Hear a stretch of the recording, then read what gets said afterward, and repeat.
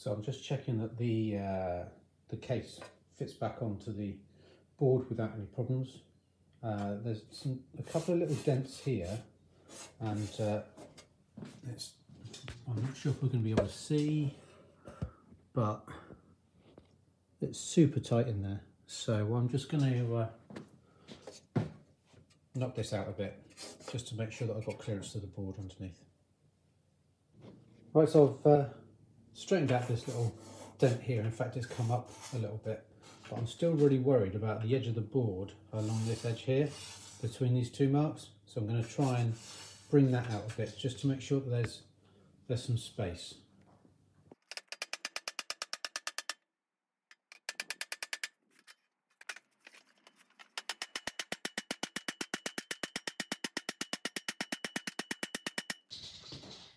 There we go. So I've managed to batter that along there so that it sticks out that way, and then I was able to get a torch or a light in here, and then just have a look down that way, and I saw like a shadow along the end there. So that's how I think that it's now clear. So another job jobbed. So here we can see the EME and in all its glory. These are the 12 volt outputs from the DC to DC charger. So I'm going to have a look and see if I can get this out.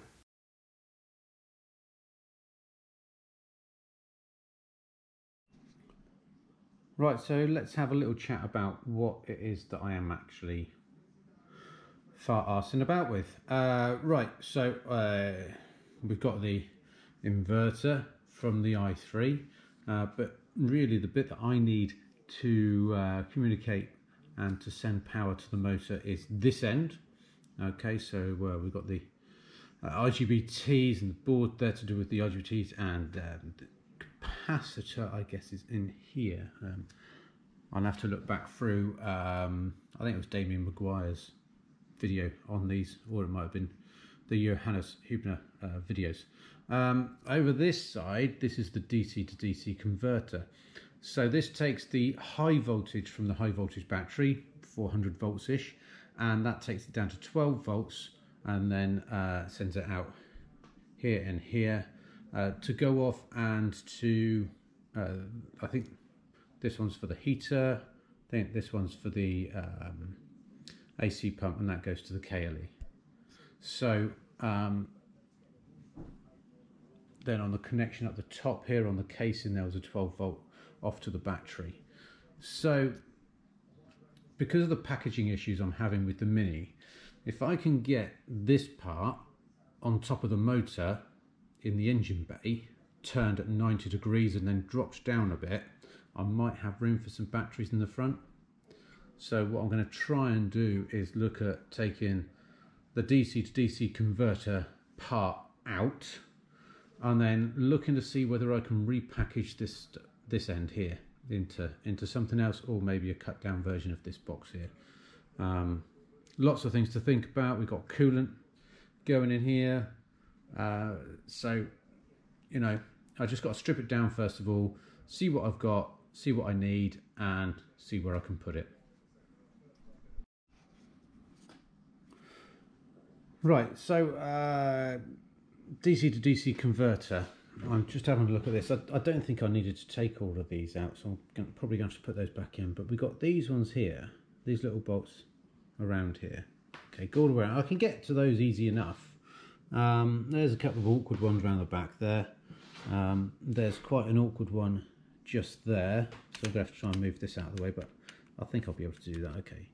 Now there is, I don't know if you can see, there's one in here, just underneath there. So I'm trying to work out how I'm going to get to that, which means moving this, and it won't move. I've taken all these bolts out around here. The capacitor itself lifts up, but this goes down, so it looks like I might have to get the lid back on and then flip it up the other way, and then take the cover underneath off. So let's have a look at that.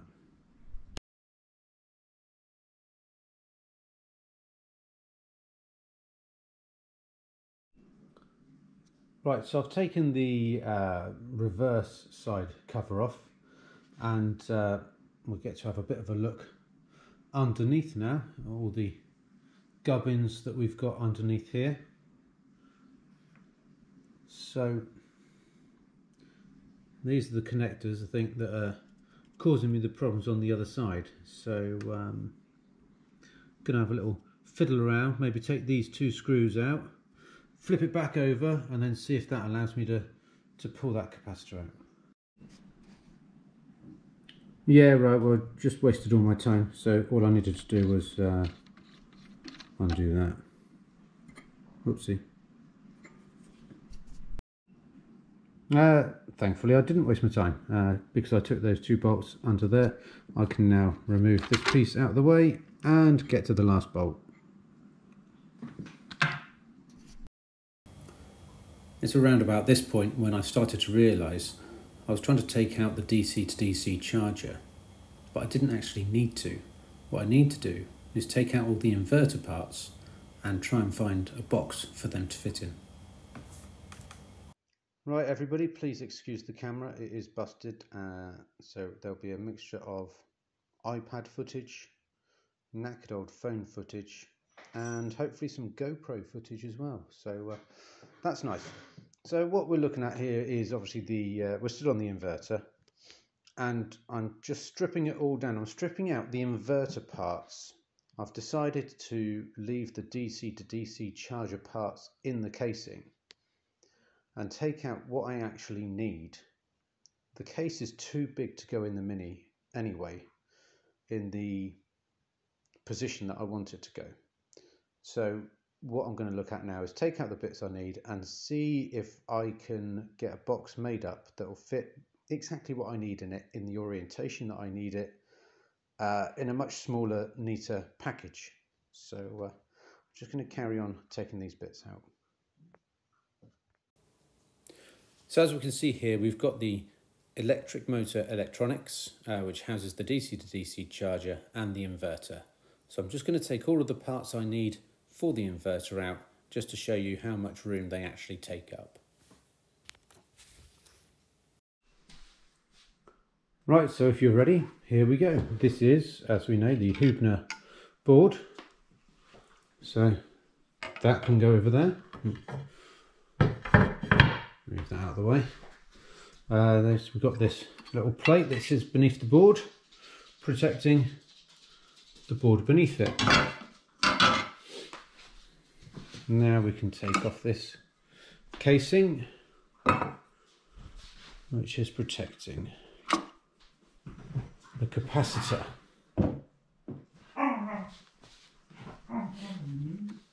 What can we get next? Let's take this bit out. These are the connectors which go down to the motor.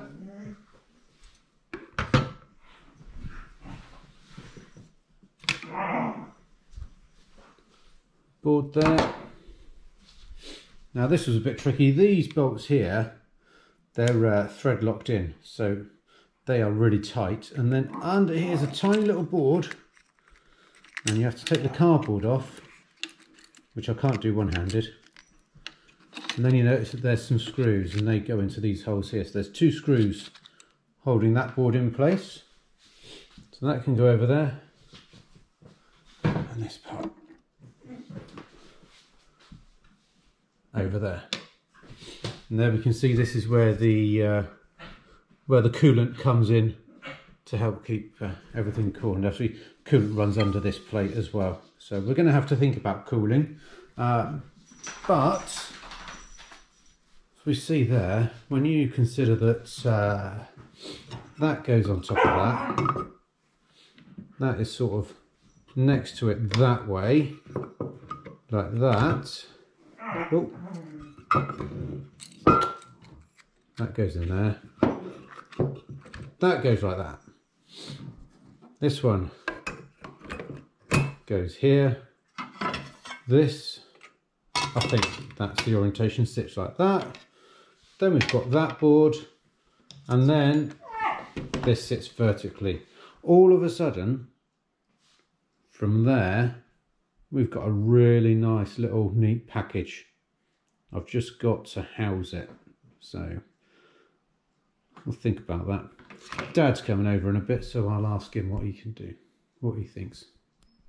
But if I can house that on top of the motor in the correct orientation, nice and low down, then I should be able to fit 2 batteries onto the bulkhead of the Mini above all of this. And then that gives me some good weight distribution, some good weight over the front wheels, and that means I can get all my batteries in where I want them to without having to cut any of the Mini apart. So, fingers crossed.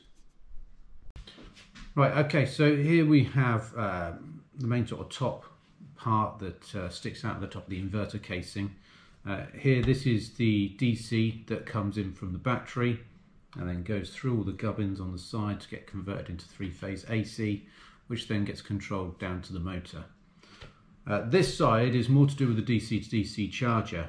Okay, so we've got connection down to the KLE. We've got a positive and negative connection to the 12-volt battery, which is at the front of the car.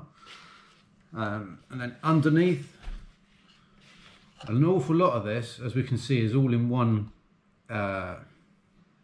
part. So I don't really want to faff around with that. These leads that come up here, they're basically like a safety device. So if this connector here, if this locking connector is out, it breaks the continuity of that circuit. So then the car knows that the connection's not in properly. Okay, so that's a bit of a safety thing. So I might take some of these bits off, but what I need to investigate really is what housing I can use to put the parts in that I need to put in. Okay, so we'll just go through those briefly as well in a sec. Right, so this is an inverter controller. This is on the Rex. Okay, so that's the range extender, which for those of you that don't know, that is a petrol engine which is used as a generator to provide additional charge to the batteries to help extend the range of the car. So, for example, my car, I get a range of between 60 and 80 miles, depending on the outside temperature. But this can add another 80 to 90 miles, that the range extender can. This in itself doesn't have the power that I want in the Mini, but this could be used in a conversion for something like maybe a fast motorcycle, something that doesn't quite need the power that I'm going for. So I did have a look at this. It's got a lot of benefits to it. You can use this as your 3-phase output. We've got a input, like a data CAN bus type situation here that you can get all your information in. We also have the same type of high voltage socket which could be used, and most importantly, we've got cooling.